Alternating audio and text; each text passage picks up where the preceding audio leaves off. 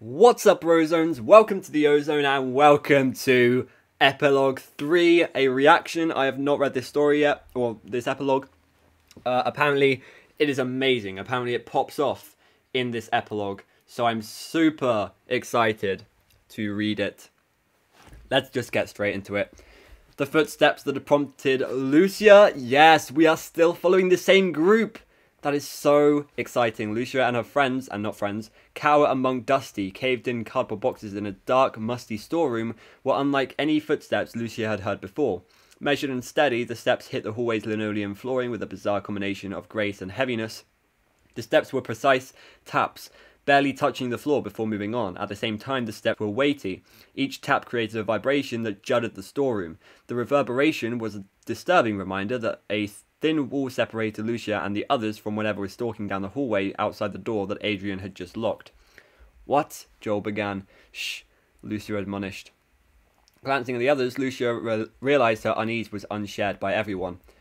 Lucia couldn't see the last of their group, Jace, because he stood behind her, but he could feel his staccato breaths falling against the kinkly curls on top of her head. She could smell his breath. The funnel cake he had eaten at the carnival had left a sickly, sweet residue that had been soured by his fear. Wow. Wait, by his fear? Oh. Okay. I see where this is going. The footsteps came closer and closer to the door until they stopped right in front of it. Whatever it was, it stood out there listening, but everyone held their breaths. But then, the already barely there light in the storage room blinked out. They were engulfed in darkness. Oh, okay. Behind Lucia, Jace gasped. Lucia winced at the sound. She stared hard into the darkness, listening for even a hint of movement outside the door. 1 second, 2 seconds, 3 seconds, she counted. The dim light returned. It was flickering, but it stood on. Lucia realized she was still counting seconds, and she stopped. The counting somehow made the terror grow stronger. The footsteps then began to move away. They juked him. Okay. He was using the lights, controlling him to... He was using the lights, controlling him to see if anyone would react in the room. Oh, I see. The footsteps started again. They were wrapped in 3 different sounds. A hiss, a metallic scrape, and a grating rasp. She didn't want to imagine what could possibly make the sound. She glanced over at the others to watch their taunt expressions showed... they shared the same thought. Adrian, the big, athletic guy of the group, takes the role of the leader. When the footsteps of the thing slowly descend into the hallway, he opens the door, signaling them all to sneak out one by one. As Lucia went out, she glanced back at the room they were just in. The light was no longer flickering. It was steady and normal. He controls the lights. Okay. When you say he, you mean Burntrap, right? The Endo? Okay. This gang sneaks around, and as they do so, they make their way across to another storage room quietly. As Lucia old boxes, the smell As Lucia old boxes, the smell is putrid. The boxes have a brittle and dense smell to them, such a dense smell it could make her throat scratch. I wonder why. Fire. Yeah, okay. Good job picking that up. They get into the storage room and have a debriefing. "We need to find a way out of here," Adrian says. "You think?" Joel said at the full volume. He was met with a chorus of shh from everyone. Joel held up his oversized, rubbery-looking hands in surrender. He tried the swag thing he does again after embarrassment, failing miserably. They talk about trying to move the barriers.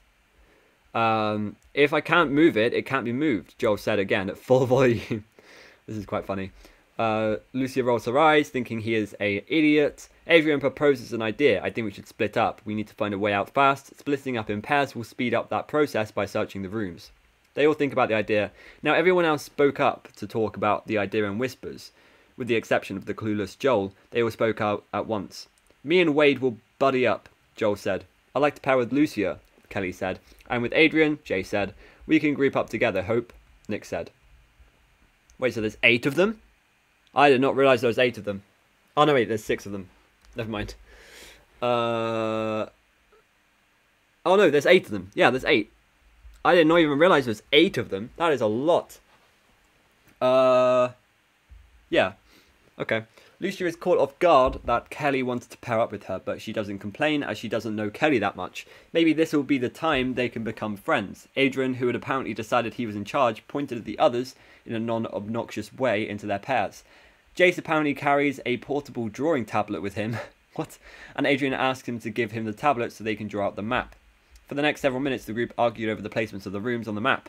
They had scouted the building prior to their encounter with the body parts, but they still knew relatively what rooms were there. Jace is tired of this and takes his tablet and starts drawing out a perfect map of the restaurant and its approximate room locations. He's described as being one with an artist's eye. Thank you, Jace, Adrian says. Adrian is now like, okay, ahem, let's do it this way, ahem, ahem. Jace and I will take the main dining room, arcade, lobby and party rooms, Adrian spoke. That's where all the body parts are, though, Jace squeaked. Don't worry, I have your back, Adrian said. Jace gave a frown in response, but nodded. Joel and Wade, you guys will scout the employees' lounge, the furnace room, and the storage closets. This is literally said with no context, by the way. Damn cordon teasers. Wow. Hope, Adrian continued, you and Nick take the backstage room, the stage, and the kitchen. Hope and Nick gave a similar nod and frown. After assigning their roles, they all split up, and for once in his life, Joel realizes it is the appropriate time to shut up. Perspective switches to Kelly and Lucia. They're in the dining area, trying to get to the entrance area. Kelly trotted alongside Lucia as they weave around broken tables and chairs and inexplicable piles of broken robot endoskeletons. Oh, yes, actual endoskeletons. These are differentiated from the corpse. There's apparently a lot of endos. Too many. Some are literally barricades of endos. They take a turn near where the entrance is and enter a door to a long hallway. Lucia looks at the walls as they move down the next hallway to their assigned positions. She gives in to her surroundings and makes note of old peeling posters. Are those the original characters? Kelly asked her. It's not the rock stars. Lucia gazed at the posters, which depicted a top hat wearing brown bear, a blue bunny cradling a guitar, a bright yellow chick holding a toothy cupcake poised on a plate, and a pirate fox sporting a black eye patch and a hook for a hand. Lucia nodded. Scott considers Bonnie blue. Wow. Yeah, so this is the original characters. What? But they were burnt. Oh god, no they weren't. Oh yeah, okay, because they're in yeah, of course they were burnt. Yeah. So these are just like what's the remnants of them. Lucia and Kelly enter the bathroom area. They are going to kick down the stall doors to see what's behind them, and it cuts to Joel and Wade scavenging in the employees' lounge. Yo, dude, Joel said, reaching out into one of the black metal lockers lining the back wall of the employees' lounge. Check this out. He held up something small and rectangular. It's a pager. How's that for a blast from the past? Wade's sitting there trying to screw open a ventilation duct. Can you keep it down, please? Henry used old tech in Pizzeria Simulator? Wait, I don't know what a pager is. Give me 2 seconds. I'm going to look up what a pager is. What is... Wait. Oh, my Google is not working. What is a pager? Pager. A pager, also known as a beeper or bleeper, is a wireless telecommunications device that receives and displays alphanumeric or voice messages. Oh, so like in Pizzeria Simulator. Yeah, okay. Oh, that makes a lot of sense. Yes. Okay. Okay. I love this. Love it a lot.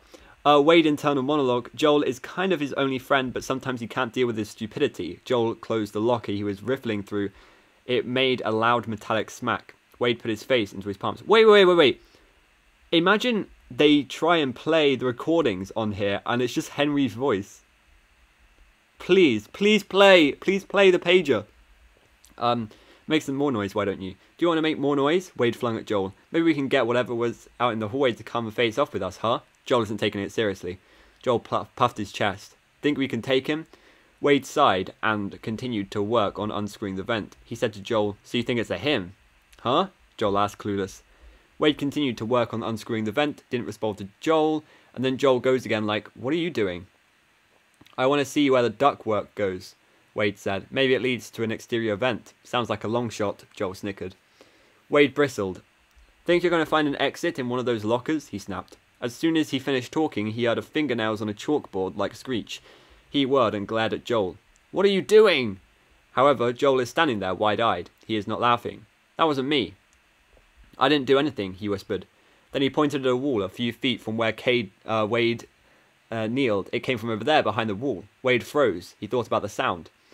Joel was right. It hadn't come from behind Wade. He heard it again. Metal scraping against metal. Yes. He's dragging his claws against the walls. Well, does he have claws yet? Well, actually, maybe, yeah. Because Bonnie... We know that Bonnie had claws because of Monty's thingy.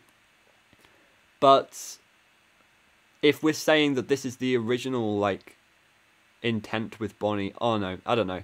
I don't know what I'm talking about. It was because it's like the original Scrap Trap, or yeah, I don't know. I lost where I am. Maybe you're right about the ductwork, Wade said. They quietly and stealthily sneak out, trying to avoid coming across the thing scraping the walls. Scott Cawthon says, "Fuck you," and leaves you tensed. And it cuts to Hope and Nick about to head behind the main stage. They lift the red velvet curtain up behind. This is reminding me of, like, Until Dawn. They should totally make, like, an Until Dawn-esque kind of FNAF game. That would be so cool. Where you're, like, you've got different characters' perspectives, and you do different things, and then it, like, tenses up, and everything happens at once, and you've got loads of action and stuff. That would be really cool. They're about to go behind the stage until they hear a slamming sound coming from one of the party rooms. Sorry, a whisper came out. It's just Adrian and Jace, Nick said. They head backstage, but suddenly the stage lights start flickering. The light is flickering enough just to illuminate so they can see 3 costume wardrobes at the far end of the room. Nick walked toward the wardrobes. Hope started after them, but then she stopped. A sharp tingle between her shoulder blades spun her around. She knew that sensation. It was the sensation of being watched. The closer she gets to the wardrobe, the feeling gets worse. The prickling sensation was now skimming down her spine and throughout her body. It wasn't directional, she realized. It was nearby. Nick, be careful, she says. Despite her hurt feelings of Adrian choosing Jace over her, Hope was glad to be paired with Nick. Hope and Adrian made a great couple, but they didn't get have the connection Hope had with Nick. She and Nick had been cheerleading together for 3 years. They'd never considered being a couple. Their link wasn't romantic, but they got each other. They were in sync. Nick was like a brother Hope never had. Nick is comforting her, holding her hand as they get close to the closet. It's okay, I'm scared too. Together they stepped toward the tall black painted cabinets. As they did, the wood floor creaked. One of the cabinet doors swung open. Hope sucked in her breath and tightened her grip on Nick's hand. They both froze. The door opened on its own. They sat there in silence. Nick, trying to convince himself everything was okay, tells her that it might have just been the unsteady padding on the floor that caused it to slowly hinge open, since they stepped on a creaky floorboard. The yellow glow from the half-dead stage lights high up on the wall ahead of them was spluttering, as if the beams were coming from candles instead of old incandescent bulbs. Despite the uneven illumination, though, the light easily reached into the wardrobe and revealed a cluster of bright animal costumes. Okay. Interesting. Nick reached out and touched a blue bunny ear. He flicked it aside. It's spare costumes. Maybe that's where the blob got its masks. Who knows? I don't know about that. Nick realized that the wardrobe of Ruli goes deeper than usual. Oh no! Oh no, what? Hope knew her body wasn't trying to warn her, but because her body didn't speak in words, she didn't fully understand what it was trying to tell her. Therefore, the warning didn't come in time. Hope didn't realize at the time the extent of the danger until Nick was suddenly seized by something unseen, something that yanked him so far into the wardrobe that he disappeared behind the faux fur costumes. Nick! Hope started toward the wardrobe, blood pounding in her ears, She only took 2 steps before the costumes churned and Nick shot into view. He's on the ground, still alive. Nick! Hope breathed in relief. Nick stumbled away from the wardrobe. His gaze was locked on Hope. She met his eyes, which were bulging and jittery. What? Hope said. Nick emitted the most deranged chuckle Hope had ever heard. Hope, my arm is gone. My arm is gone. He looked down. His tone was dispassionate, empty of life. Wow! Wow! I kind of missed something. Wait, I kind of zoned out. I didn't realize. Okay. I'm a little bit confused, but we'll carry on going. Hope shifted her gaze from Nick's face to his torso, and she immediately wondered how she could have failed to see it right away. Nick's arm was gone. She tried to let out a scream, but couldn't get it out. Behind Nick, the costumes seethed, almost faster than Hope could process the movement. Metal hands speared through the costumes and encircled Nick's throat. Hope was transfixed, unable to move, even to breathe. The problem was that her brain couldn't compute something that was so not part of the world she saw. In Hope's world, blackened metal skeletons enmeshed in tangled black wire protruding from segmented joints and pumping pistons didn't move with lightning speed. It's referring to just one animatronic, FYI, just generalizing how out of the world it is. In Hope's experience, stripped black metal skulls didn't leer with protruding, glowing white eyes above a gaping, hinged mouth filled with huge white teeth. And in Hope's universe, sharp metal fingers didn't twist off her head with a wet snap as if it was a bottle cap. There it is. When Hope saw the torn remains of Nick's neck, though, she found herself in this new appalling reality, and it annihilated her. For several seconds, Hope could do nothing but stare into the stark black pupils gleaming in the middle of the robot's swollen white eyes. His eyes changed colour. In the previous epilogue, they were orange. Very true. Very true. He's just standing there, into Hope's very being, as he holds the head of Nick with his claws. He's not chasing her, just standing, seeing her reaction. The eyes were set in metal, squared and separated by a vertical swollen metal nodule that swept up to the top of the robot's skull, creating a narrow dome like frontal bone. This part of the robot's cranium was filthy, spotted with rust-coloured stains that Hope's mind vaguely processed as dry blood. Are those really wires, though? The Endo didn't have wires tangled within him last epilogue, and it sure is odd that the cranium is described slightly differently. Conspiracy as bone-like. The robot's intense gaze mesmerized Hope, even as her brain fought to process the creature's existence, and the blood that gushed between the articulated fingers at the end of its massive metal arms. Afton then let go of Nick's head. He watches it roll toward Hope. In those few seconds, time slowed down so much that Nick's head seemed to tumble over and over endlessly as it headed toward the stage floor. This is amazing. Hope was mesmerized by Nick's lifeless head, replaced by a lock of Nick's thick brown hair slick with his blood. Then the eyes again, and then the stark white of Nick's brain stem, jutting past the ragged edges of the skin at his jawline. His head rolled off the stage, hitting the floor with a splat. Afton stood there, looking at Hope. In that moment, Hope's brain rebooted. This time, it was able to get across her body's message, run. As soon as the robot took one step toward her, she screamed. She started to run. The story then cuts to Lucia and Kelly. They found something strange while in an office they were scavenging. They tried to look into a vent duct, but strangely not far from the vent's opening, just a couple of feet, stood a concrete wall blocking the rest of the shaft. They took note of it for later and decided to walk out to tell the rest of the group. Kelly wanted to pair with Lucia because she admired Lucia's individuality and confidence. Who knew so much braininess was hidden under all that hair? She playfully flicked a couple of Lucia's curls. Lucia grinned, and she didn't resist when Kelly took her arm as if they'd been besties forever. It was the fear, Lucia knew. They'd been bonding because they were facing a terrifying situation together, and now they were joking because of the relief. Fear has been very, very huge part theming of this book. The fact that there's so much focus on fear, especially the metaphorical sense of fear souring Jace's breath, makes me want to believe that your fear will consume you, and it's not your flesh that sustains me, it is your fear, meant more than just creepy lines. Yes, good point.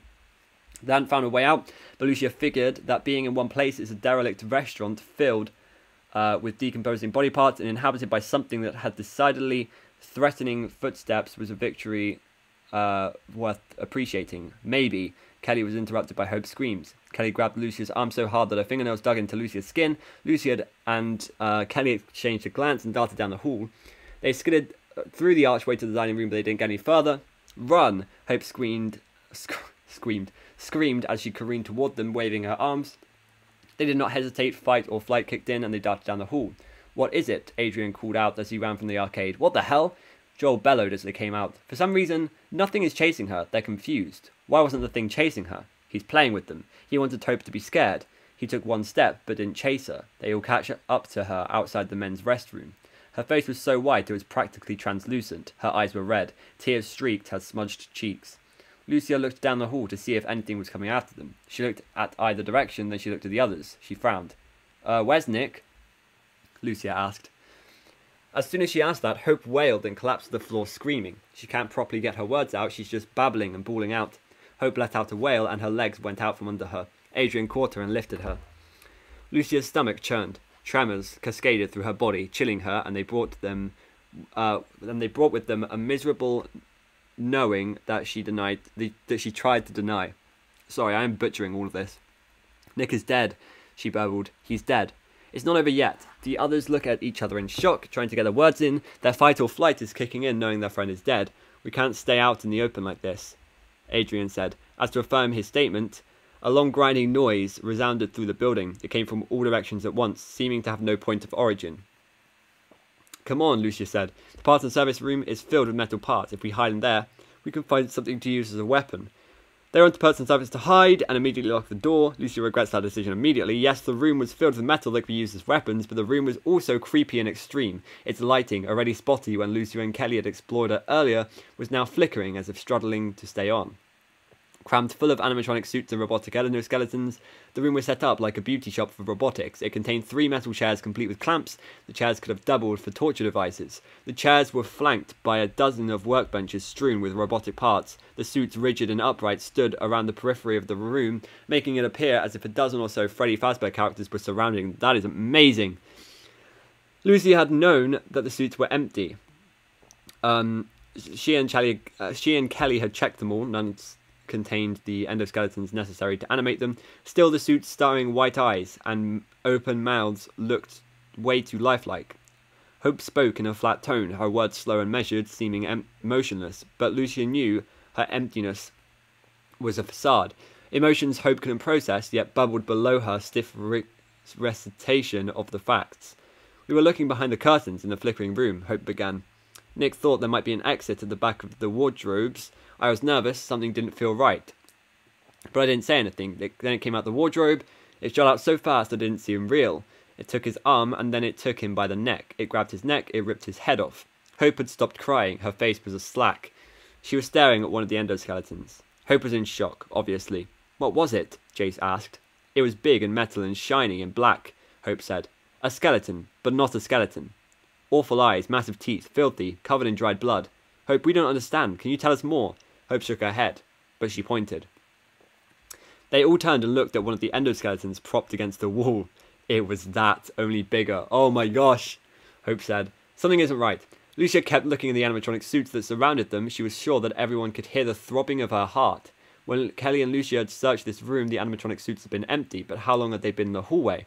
They'd been so concerned about Hope, so stupefied by her story, Lucia had no idea how much time had passed. What if an endoskeleton like that could get into one of the suits? Everyone turned and looked at the dusty characters. Lucia's gaze shifted into each one in turn. She studied a goofy critter dressed in green overalls, a sly-looking orange cat, and a huge grey dog, don't panic, it's a costume, not fetch, with purple poodle-like scruff on the top of its head and around its neck, wrist and ankles. Wow, this is weird. Next to the dog was another dog. Its lolling tongue gave a friendly expression in spite of its spiked collar. As she studied it, the dog moved. The light overhead gave out. One of the guys grunted. It was quiet, then the lights were back on. They were still weak, unstable, but they were on. In that fraction of a second, the floppy-eared dog stepped forward and its arms came up. It grabbed Hope's biceps just as Lucia cried, "Look out!" It knew how to get into a costume. Lucia's warning was worthless. By the time she got the words out, the thing in the suit had already torn Hope's arms from her body. Oh, what? What? What are you talking about? Are you serious? The sound was an endless keen of indescribable pain and shock. It careened around the room, assaulting them with the desperate finality of what was happening. As the scream coursed around them, the homicidal thing grabbed Hope's torso, flipped her upside down, and wrenched her legs free of her hips. This is amazing. What? Hope's scream crescended to an impossibly high octave. It continued to drill into Lucia's ears as the Freddy thing, referring to it being a random costume, once again inverted Hope's body before grabbing it and resting it from her neck. I'm lost. Oh, there we are. Hope stopped screaming. She was dead. He had given Nick mercy, but let Hope die in an agonizing way for whatever reason. Lucia was held in place, in shock. She didn't realize what the stickiness was that was gluing her shirt to her body. She looked down. She was drenched in Hope's blood, and so was everyone else. For two long seconds, no one moved. They all stared at the carnage that used to be Hope. Adrian's eyes were locked on the vacant gaze of Hope's disembodied head. This is so fucked up because Adrian was Hope's boyfriend. Scott wanted to point that out for the horror of his realization. Yeah. They started scrambling, trying to get the door unlocked. The thing started stomping toward them.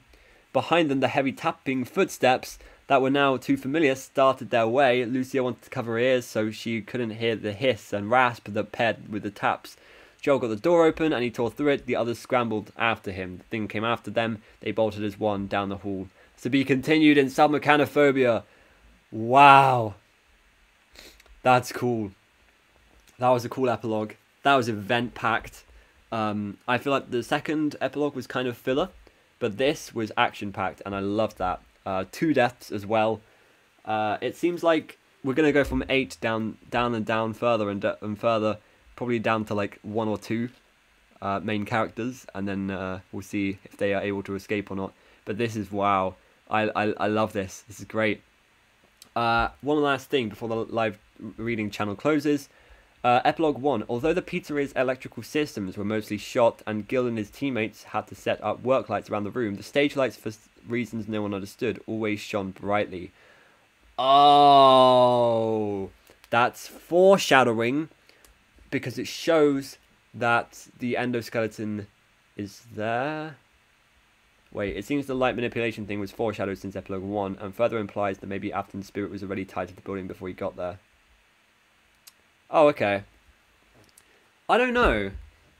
I'm still 50-50 on whether Afton is here or not yet.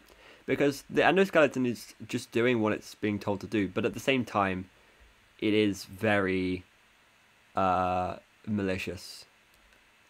So yeah, and I was very confused about the dog-cat thing. So let me know in the comments what you think about this entire epilogue. I enjoyed it. Yeah, it was very action-packed. Love it. Thank you for watching, and I'll see you later. Goodbye.